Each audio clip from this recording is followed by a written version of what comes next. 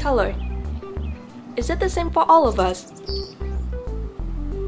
Are those visual experiences the same in people?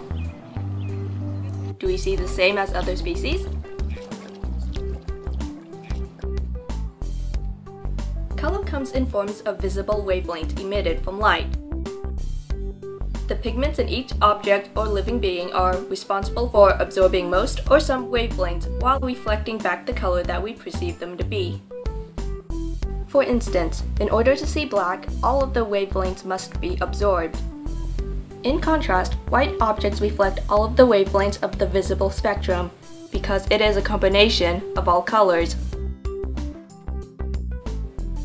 We have photoreceptors in the retinas located in the back of our eyes that can detect the light and allow us to see different shades and brightness. And of course, we have photoreceptors that can differentiate colors from each other. Once light has entered our eyes, it will travel through several layers of our retina before it reaches the photoreceptors.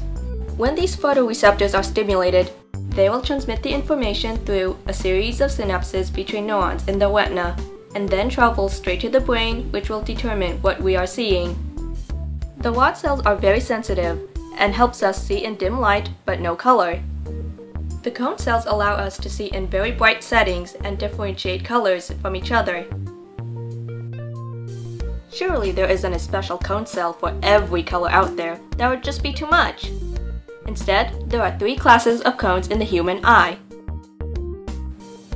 In the 18th century, the red, blue, yellow model laid down the foundation of color theories to describe how painters mix colors and how we perceive color. However, the way we mix paint isn't the same way our eyes can mix wavelengths. In the 19th century, the young Helmholtz theory, or the trichromatic theory, proposed that we have cones that detect for red, blue, and green wavelengths. Stimulating a combination of these receptors will send signals to the brain and allow us to perceive color.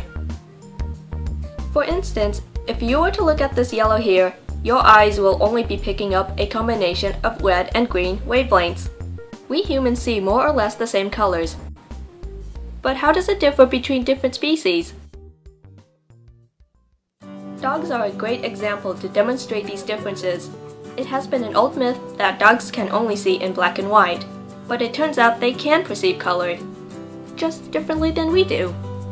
A series of color discrimination experiments led by Jay Nates from the University of California in 1989 concluded that dogs have dichromatic color vision. In other words, while normal humans have 3 types of cones, dogs only have 2.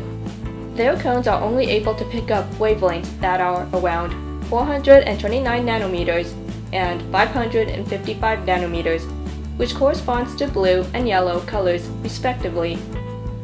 Their vision is a lot similar to those that have red and green color blindness. They can't distinguish yellow, red, and green objects from each other. They may, however, distinguish them based on relative darkness or brightness of those colors.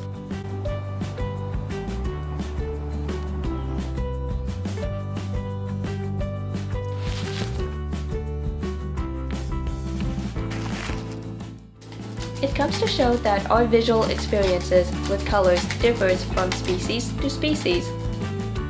It all depends on the number of cone types each one has. Some species can have as many as 4 or 5 cone types. They can even detect light that can't be seen by the human eye. This is something worth thinking about next time something colorful comes your way.